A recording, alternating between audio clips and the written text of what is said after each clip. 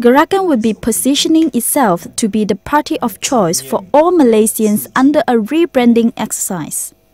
Acting President Tan Sri Dr. Koon launched the exercise in conjunction with the party's 40th anniversary on Sunday. Hari ini merupakan bukan perayaan, ya, tetapi satu peringatan dan satu proses memperkasakan kami sendiri, ya, melalui satu visi, satu misi, 3 trust dan 8 strategi.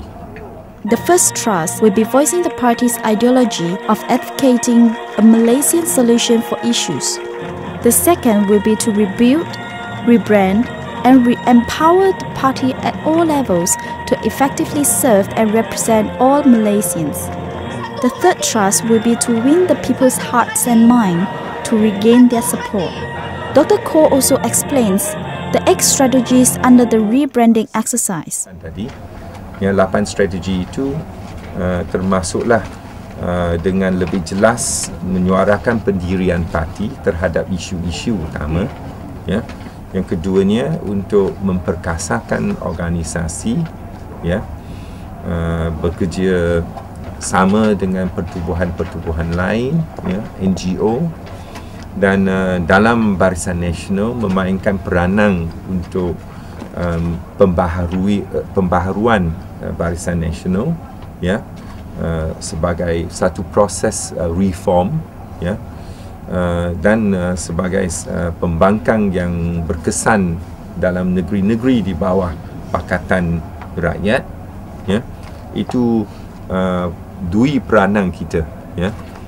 He also reaffirms the party standing in the political arena.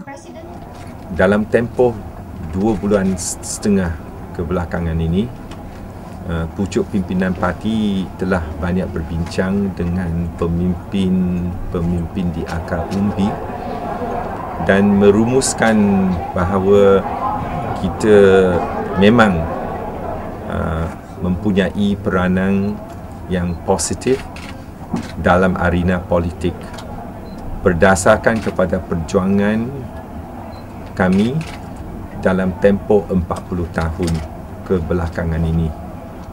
Dr. Koon also says that Gerakan has to quickly understand the new political environment and the irony that politics now has moved from being racial-based to being issues-based. Jenny Fu, The Star, Malaysia.